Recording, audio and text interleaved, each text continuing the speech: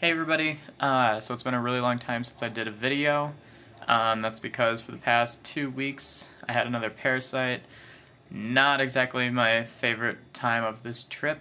I was basically just confined to home and school for the entire 2 weeks, so it was really boring. But to give you guys some updates other than that and just sleeping in my room all the time because it took a lot out of me. But I went to a bookstore and I got 3 books, 2 of which were brand new for 90 Bs, which is less than $12.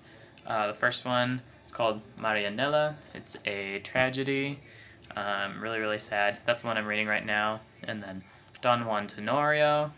Kind of excited to read this one. I read simplified versions of these books in high school in Senora Ginsbach's class. And I wanted to read the actual books.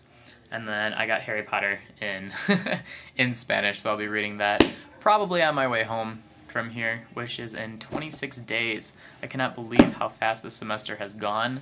I feel like if I were in Minnesota, it would still be early to mid-March, and in the end would just not be visible. The end of the semester would just not be in sight at all.